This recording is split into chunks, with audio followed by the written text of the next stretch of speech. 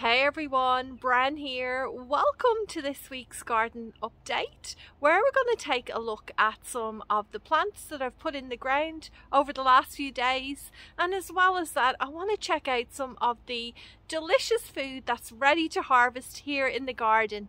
So please sit back, relax for a few minutes and let's get into it now. I had about an hour free this week to get some plants into the ground, and this is where I spent most of my time. Down here by the entryway to the raised beds, I put in those Shasta daisies and Russian sage. I made a decision down here which I'm not 100% happy with, but I felt like I didn't have much of a choice. So I have left the weed mat covering the ground, and then what I did up in this space was I just cut some holes to pop the plants in.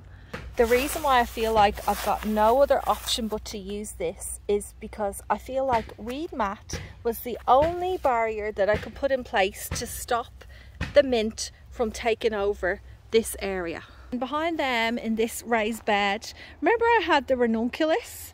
There's a little bit of those plants left, but most of them have been removed, and I decided to put in these overwintered Rudbeckia plants. They're also known as Black-Eyed Susan. I placed 6 in this spot. I still need to come in here and cut off the old stems from last year, but as you can see, they have started to put up some lovely green foliage from the base, and I'm pretty confident that each of these 6 plants is going to do well here.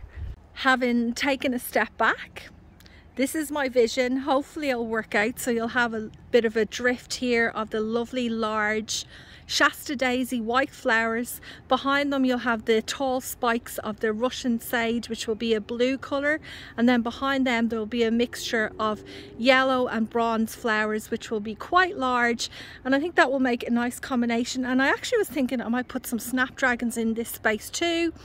Yeah, any suggestions? I just want them to be full of colour. I planted out these 2 containers with my dwarf bean seedlings, which I showed you last week. They're a variety called Golden Wax. I need to give them a water. They're looking a little bit stressed out. Some of the leaves are curling and they feel very limp. I wouldn't blame them though, it's pretty hot out today. I do have a few seedlings left over that I want to try and find a spot for. As much as it is tempting to just squish them all in here, I'm not going to do it, and let me explain why. In the past I discovered if I try and cram too many bean plants into a smaller space, they just don't do as well. I find it can lead to smaller yields, poorer quality products. The plants can be overcrowded and then you end up seeing lots of disease on them. So now I try and give them the space that the experts recommend, so that these lovely plants can grow to their full potential, getting plenty of airflow and hopefully produce a lot of food for us. This summer, as many of you already know, we are renovating, which means we're actually losing a large part of our garden. So what I'm doing is I'm putting a lot more emphasis on growing my edibles and flowers in containers. And I haven't shown you these 3 pots yet. In them I have 2 of these sweet bullhorn chili plants and 1 capsicum plant. They've been in these containers for a couple of weeks now and they have grown quite a bit in size. In this container I'm growing Kifler potatoes, which look like they're almost ready to harvest. So a telltale sign that your potatoes are ready is when you start to see leaves yellowing and going limp and dying back, which is exactly what's happening here. I also know with this variety that from the time it takes you to plant your seed potato to when it's mature and ready to pick is approximately 90 to 100 days, which I think roughly is how long they have been in here. What I'm going to do now is have a little sneak peek and see if you can find any potatoes. But oh, look, I didn't even have to go far. Oh, beautiful. So Kifler potatoes, people don't know specifically where they come from, but I believe it's either Austria or Germany, and I do know they're popular in those 2 countries as well as the Czech Republic. Oh, I can't believe, oh look, there's more of them. Oh, I don't have time to empty the whole bag out today, but next week I might just tip all of this out and we'll do a little check and see how many we can pick. I've come back over to the shade. I'm not going to go digging around there anymore. This is enough for today. I just wanted to take a little sneak peek, as I had already said. So I love growing Kifler potatoes for a couple of different reasons. I guess the main one obviously is that I think they just taste delicious. And they're very versatile. I do like using them to make potato salads. I find them, I don't know if this is the right description or if I'm even saying this correctly, but I find them to be kind of waxy, firm potatoes, and that's why I think they are really nice in that dish. Now, the other thing I wanted to say as well is that I grow these because they are so expensive to buy. Like, although they're common to purchase in some countries in Europe, like I've just mentioned, over here they seem to be considered like a gourmet potato, and I'm not sure why exactly, because they're very easy to grow. Anyway, there you go, a little mini harvest for today. I noticed over here in the rainbow chard patch that some of the plants are starting to bolt, meaning it's going to flower to set seed. This usually happens in response to warmer weather or changes in daylight hours.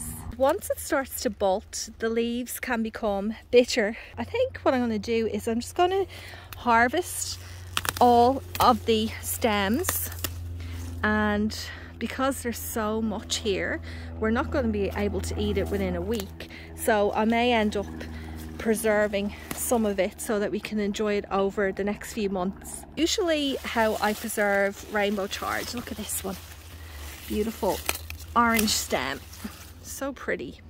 What I do is I blanch the leaves and then I put them into airtight Ziploc bags and place them in the freezer, and they last a good few months.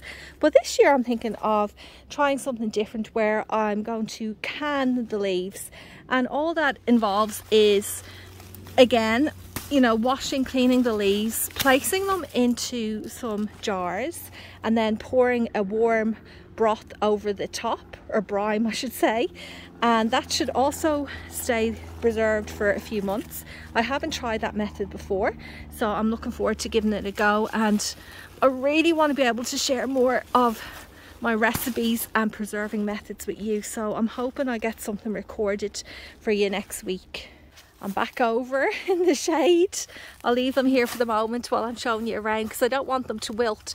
And actually I'm also thinking I want to use up the stems too, so the plan is I might do a few jars of pickled vegetables, because I do have a lot of cold hardy veggies like this kohlrabi that needs to come out, as well as lots of beetroot, and out the back there's carrots too, so I think they'd make a nice bit of a combination for pickled veggies, which I can use when we're having our cheese and crackers or just other little snack dishes. I was thinking, I wonder if you can pickle kale.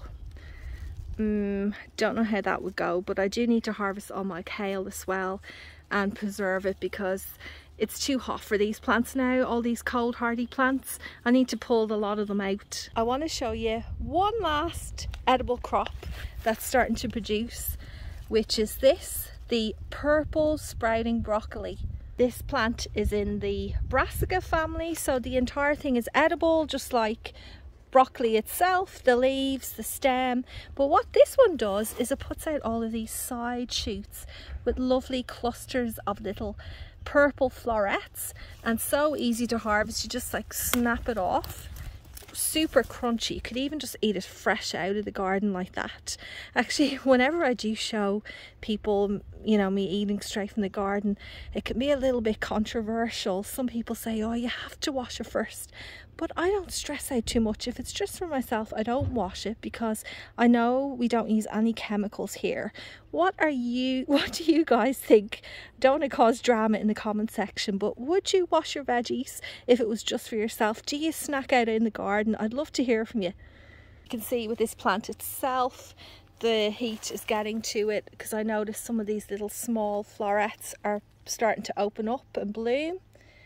Can't even see the lens, it's so bright out. So I should also pick this one off too. Now, I'm sure I know, I was going to say I'm sure, but I know most of you already know that you can still eat this even when it begins to flower. It's still super tasty. Speaking of flowers, I'm very nervous walking around here because of the snakes, and it's really overgrown, but not with weeds as such. This is a lovely blue salvia. It's just shooted up from the ground. I do enjoy this plant, so I'll probably leave it be, but as you can see, it's in the area where I planted all of the foxgloves. Look at them, they're in bloom.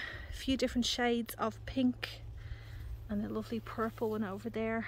So happy with that, and I know there's plenty more on the way. And of course I do show you all the beautiful things in the garden, but there's also a lot of areas that haven't worked out. So this is where I had the row of sweet peas and there's nothing.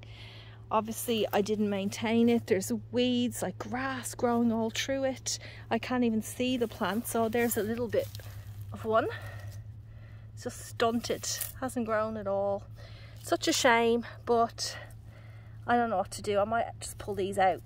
Well, there's not many of them. Pull them out and put something else in its place. Some kind of climbing plant, or I could even just take the whole trellis out, clear this area, and maybe put in that corn that I showed you last week. Seeing that is certainly a reminder that not everything goes to plan in the garden, which is pretty normal, and all I can do is learn and grow from it. Anyway, I better head off. Thank you so much for watching. I hope you all have a fantastic week and happy gardening.